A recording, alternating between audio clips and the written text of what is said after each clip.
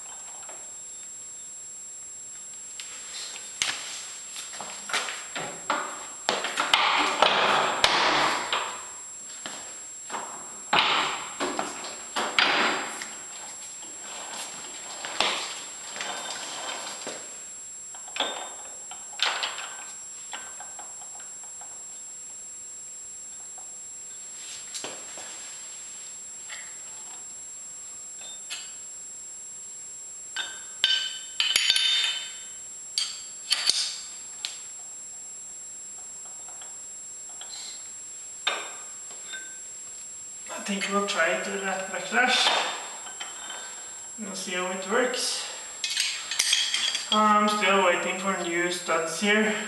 I'm going to replace all of them because they're so worn. And then we'll just put it back on, new studs and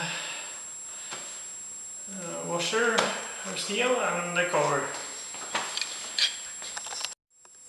Here's yesterday's second project. It's the carriage lock bolt, which I never had before. Oh, yesterday I made it and it works. The only thing I'm maybe going to change is maybe I'll shorten the top bolt head there a little bit and make a bronze washer for it so it doesn't bite into the carriage itself. To modify some washers for the bolt that holds the apron to the carriage. I couldn't find the right size, so I'm going to modify some of the ones I bought. I've machined this part here now, and I'll put the washers on, like so. And then I'll turn the outside to the correct diameter. I think it's about 19.5 millimeter. That will be the good fit. I made the cut now and we'll see if the washers are the right size. Now we'll see if the washers, I know they fit the bolts, but will they go down in there?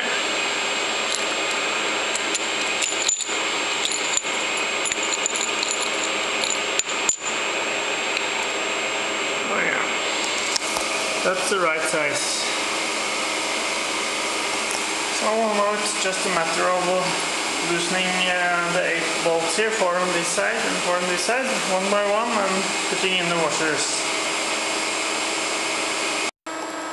The washers are in now. I guess you maybe can see them in there. I think the point of those washers are to seal the apron from coolant and stuff, because some of the bolt holes go through into the oil reservoir on the apron.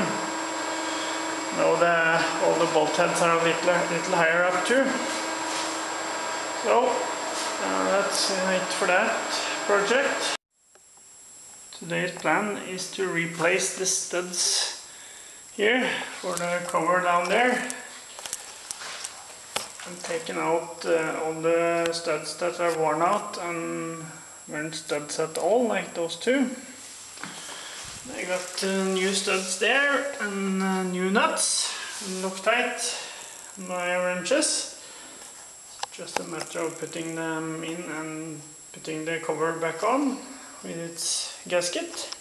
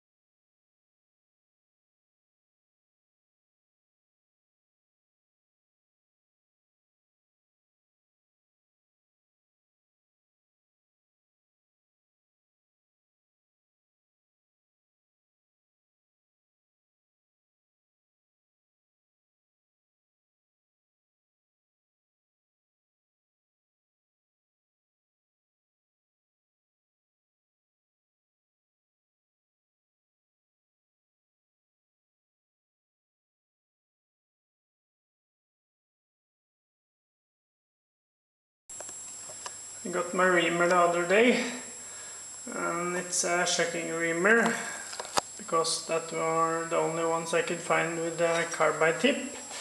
So I modified it slightly so I can use an 11/16 wrench on it. And now we'll see if we can ream that so the lead screw will go in. The lead screw is assembled now. It turned out it was a burr on the lead screw, or not exactly a burr, but the raised portion where the old taper pin had bent. So I had to file that a little bit. And the 1-inch reamer went into this piece just fine. But now it's done. This casting here is where the cover for the drive belt and clutch mechanism hinges. It just sits here. This cover has been broken and welded sometime.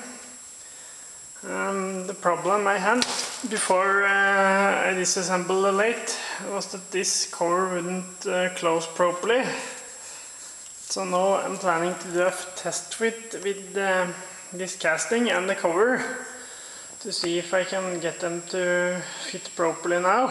If not, I'll probably have to cut this casting in 2 pieces again and get it welded with more space in here. We'll see how it goes.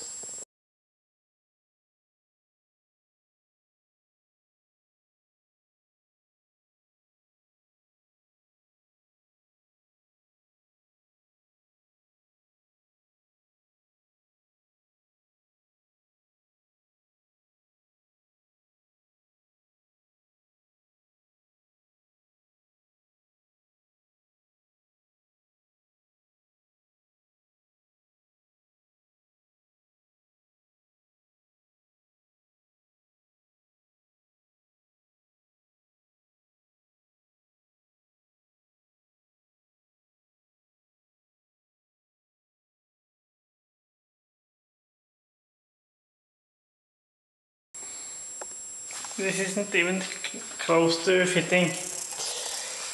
As you can see in here, big gap there, which I can't get rid of because of the locking mechanism there.